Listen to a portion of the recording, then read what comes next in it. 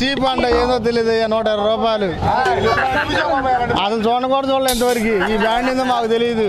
కాకపోతే ఏంటంటే ఈ అలవాటు అయిపోయి తాగుడికి అలవాటు అయ్యి తాగాల్సి. రేట్లు పెంచి అమ్మడం వల్ల గతంలో రేట్లు ఎంత ఉన్నాయి, ఇప్పుడు ఎంత ఉన్నాయి? అసలు గతంలో రేట్లు వచ్చేసి అంత అప్పుడు 60-70 రూపాయలు, ఇప్పుడు వచ్చి 120 రూపాయలు. ఇప్పుడు దీనికి ఎంత రేట్ అవుతుందో చూడు. అదే మళ్ళీ బాటిల్లోకి పోతే 200. ఈ పెట్టి బతకాలన్నా చావాలన్నా జనాలు పని చేసుకున్న సాయంకాలం ఒక కోటర్ దాకపోతే పని చేయలేం రేపు పొద్దున. ఎంతవరకు అండి? పుట్టిన కానించి మనం బట్టలు కడుక్కోకుండా మానేసామా? లేదుగా. తినకుండా మానేసామా? లేదుగా. అలవాటైనా ఇది కూడా అంతే. కొత్త తాగండి ఎవరు ఉండలేము.